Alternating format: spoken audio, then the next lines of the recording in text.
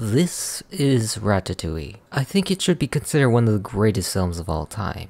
And I'm ready to tell you all about it. Because when it comes to the great era of animated films, I look back to the late 2000s when things like Ratatouille was released. I've always enjoyed the art of the culinary, if that makes any sense to you, watching food being made and enjoying consuming such quality in my mouth, and Ratatouille encapsulates everything about that, showcasing the beauty of art in more ways than one, in terms of animation, food, and storytelling. And this is why I think this film is one of the greatest that Pixar has ever made. Ratatouille is a film geared towards the message that anyone can cook, or more importantly, anyone can be talented in any field they choose to be in, represented by the most unlikely of characters in a rat who manages to impress humans with its stellar 5-star cooking. It's that if anyone has the courage to pursue their dreams, they will definitely be good at it, but that is if your passion and desire is there for it. And its villains represents what the status quo says to be otherwise, that you already have to be born in that role to achieve such success unless shown otherwise in the most surprising of ways. It also helps that this movie showcases several adult themes in an animated kids movie, which seems to be a specialty of Brad Bird, with the likes of The Incredibles coming out before this and having a stellar soundtrack created by the likes of Michael Giacchino, truly capturing the beauty and sights of the kitchen and all of Paris in its glory. This movie begins itself placed in the French countryside at this old lady's house, introducing us to Remy,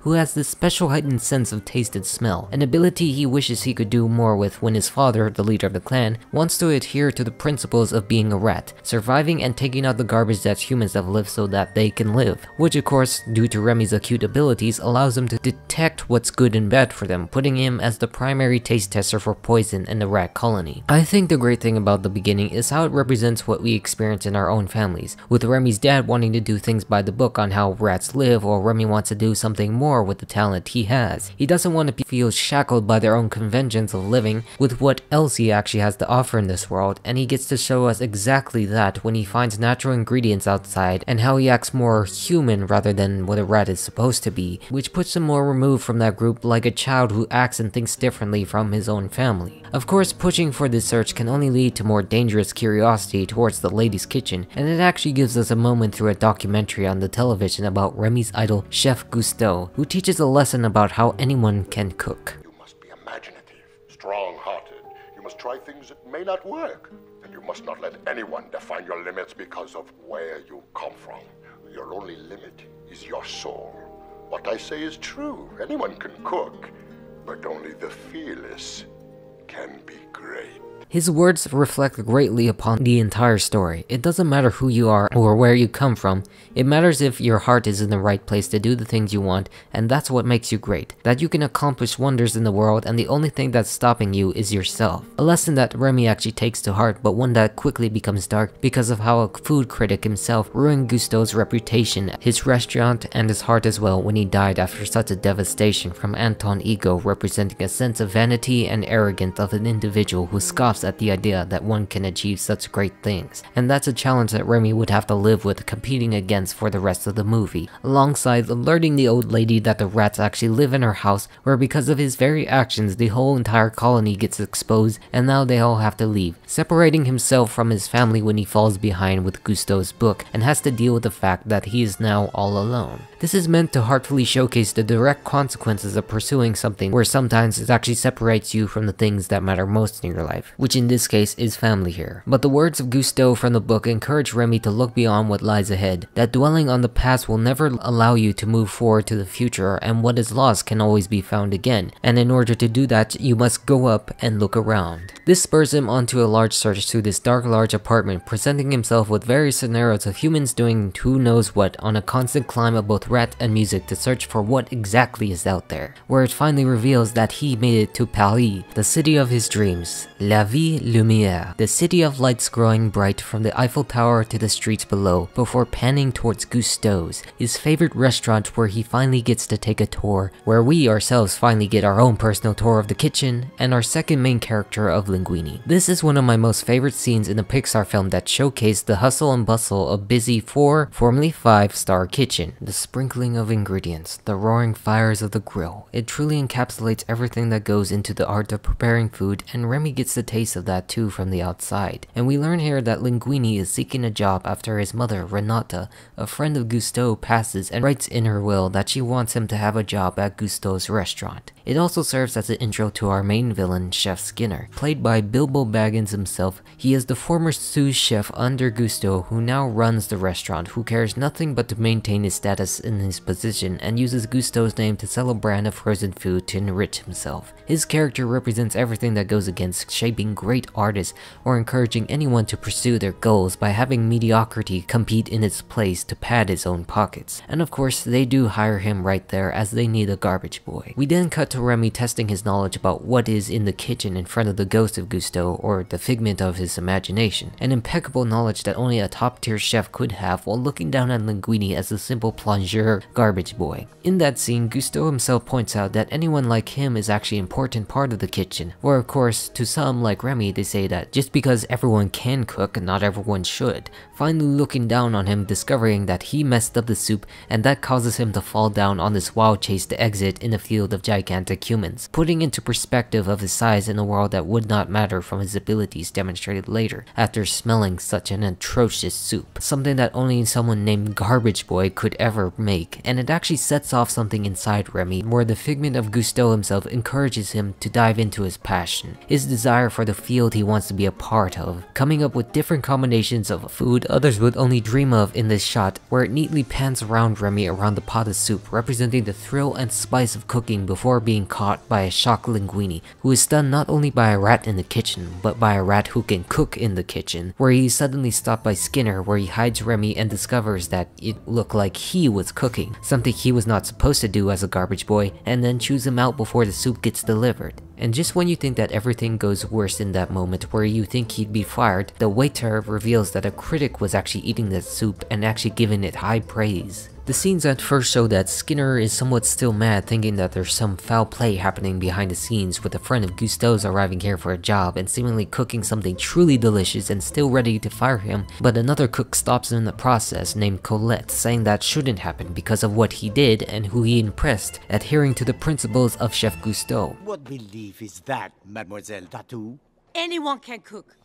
This causes him to let him go at the condition of recreating the soup in order to prove his worth. All eventually find the rat and have Linguini kill it outside. At first you see him rush all the way down to the river, but because of what he knows, he is still conflicted and still confused that a rat can actually understand him. One of the beauties of this film is the fact that we can both hear humans and rats talk, but in this case when humans talk, rats can only nod and such because of how small and high-pitched they actually sound to us. We as the audience can understand him when we are put into his perspective, but can't when we switch back to humans because the story wants us to take a more realistic approach to the story. Not in the sense that any of this is actually real, because it's not, but it's just more geared to the message about how anyone can accomplish anything no matter who they are. Animals cannot speak to humans because they don't have the language abilities we have, but they do understand us here, where the focus here is more on his abilities to perform physically rather than to speak, and that's what makes their relationship in this movie so unique and perfect, which starts from the scene where Remy tries to gain his trust at first to escape, but actually changes his heart knowing what he has caused for him. Linguini then brings him home, where his living situation is not much, but brings him to a hell of a sweet view of Paris, leaving us and the TV playing, putting him to sleep to dream in this city of lights. And the next day when they both start learning together, initially it becomes hard for them to settle in with a rat and human connection, but they make a vital discovery that hair strands can actually turn humans into a rat's personal puppet. A genius move by this movie demonstrating if directed by any force, anyone can cook or master the ability to do just that from the moves of a rat. And that's what they get to work right on from the night back home, blindfolding Linguini in order to test the extent of these abilities, where he does so successfully, well, almost successfully considering the fact he caused a car crash, and then returning to the next day to finish recreating the soup to a complete success. If anything, I think this would be an excellent learning experience for Linguini to cook on his own, considering that he is actually doing it himself but being controlled by a rat. But then again, the show really actually relies on Remy, so that's how it's going to be done. This finally puts us face to face with Colette, learning her ambitions and what the rest of the cast are really like, putting the hammer down that she does not come to play with a miracle worker, a boy who just happens to get lucky on the first day, where she was a woman who had to work her ass off to get to the top in the position against a sea of men. It really expands upon the earlier message of the film about how anyone can cook, with the only female in the kitchen who actually proved her worth against the rules set by a group of old men, that other people deserve the same opportunity to be in these positions no matter who they are, and of course seeing someone like Linguini who masters this excellency is a threat to destroying all of that and that progress that we all seek to achieve. Anyways, that's where she actually grills them to show him les ropes and understand a bit more of the kitchen staff. The entire staff of Gusteau's is consisted of a variety of diverse individuals with different backgrounds, with Germans, Jamaicans, or just French guys who have shady histories. Pompidou is a compulsive gambler who was banned from Vegas to Monte Carlo. LaRousse ran guns for a resistance who we would never know because they lost. Lalo ran away from his home at 12 becoming an acrobat, but was actually fired for messing around with the ringmaster's daughter,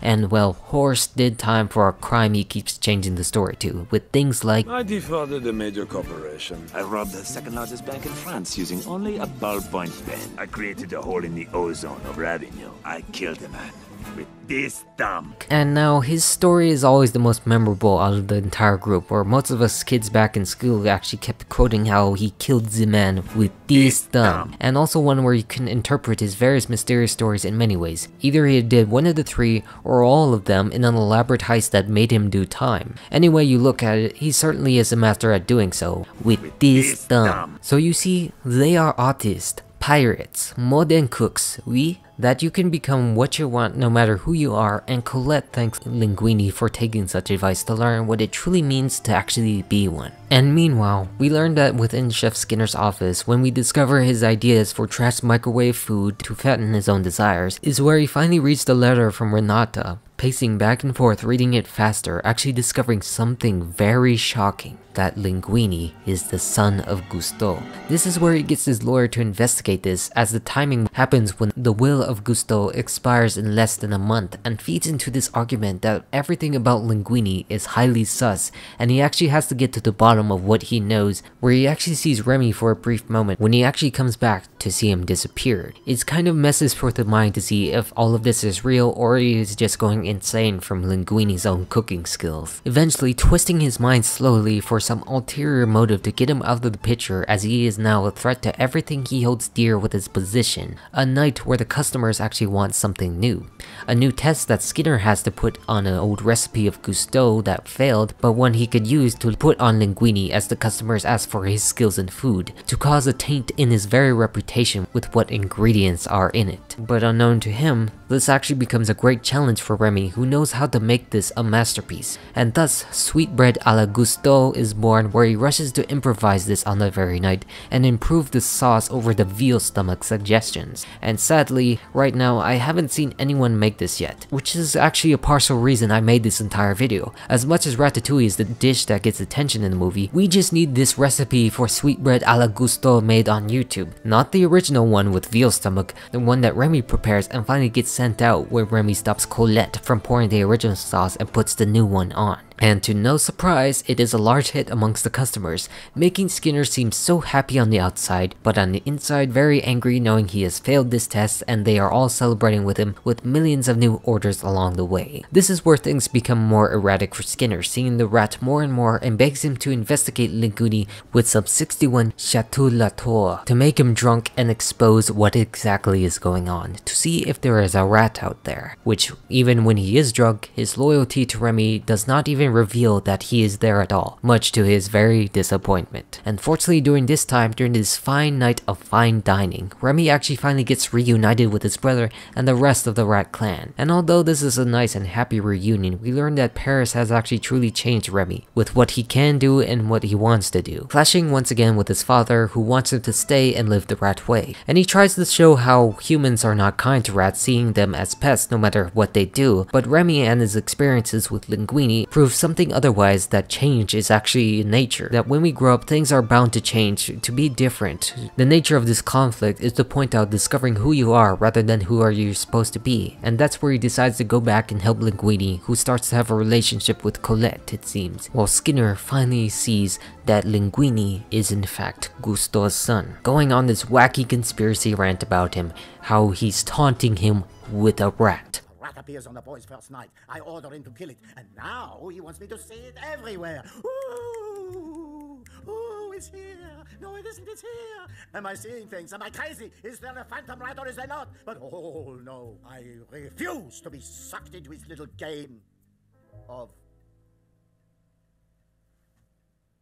Should I be concerned about this?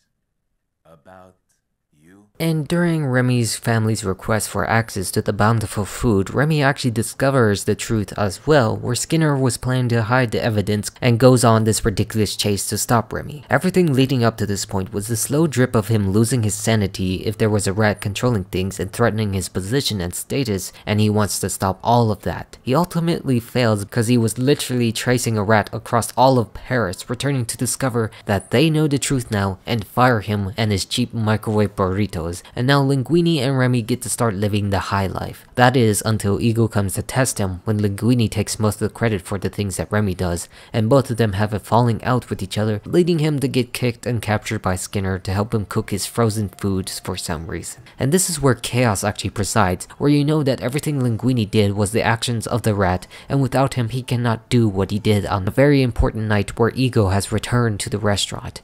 It's a genuine situation where Remy gets rescued and Linguini feels lost, how they both come back together realizing how much they need each other. They may both showcase how both can really do anything if they had the tools they need, but they need it in each other, and that's what's more important between them, the bond between the two. How no one person can accomplish something without the other in the lessons of companionship that we experience with people like Remy, Linguini, and Colette. But frankly, everyone else in the moment quits because they cannot handle a truth of a rat controlling all the decisions of Linguini, or cooking at all. Understandable from that point of view of a human, but also closed-minded by not knowing what he can actually do. Once again, feeling lost, feeling defeated that the day cannot be saved. But then it becomes a moment where both his dad and Colette, while driving, realizes what has been going on the whole time. How the message of how anyone can cook can apply to everyone. It's a moment back where his dad actually appreciates what Remy wants. His guts and determination to do something and actually succeed at it is what matters to him now, and they help him no matter the cost in the situations where they actually capture a health inspector and completely take over the kitchen. And this is where Linguini comes out of hiding and gets the idea to become the world's first roller skater waiter at a 5-star restaurant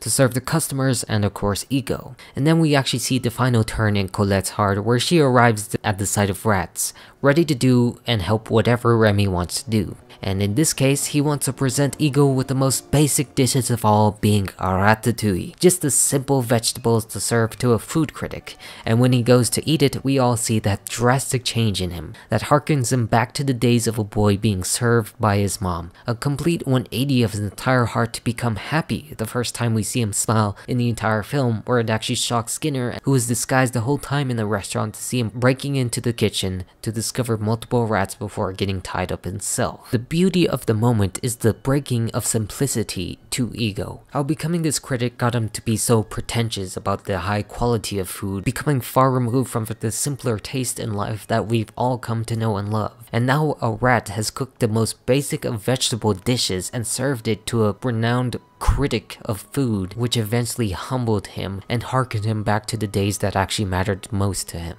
And learning of the news that a rat actually cooked his meal truly makes him think back on that entire night to come up with something for his review, writing something that actually reflects on what is new in life and what that brings to the role of being a critic. There are times when a critic truly risks something, and that is in the discovery and defense of the new. In the past, I have made no secret of my disdain for Chef Gusteau's famous motto, "Anyone can cook." But I realize only now do I truly understand what he meant. Not everyone can become a great artist, but a great artist can come from anywhere.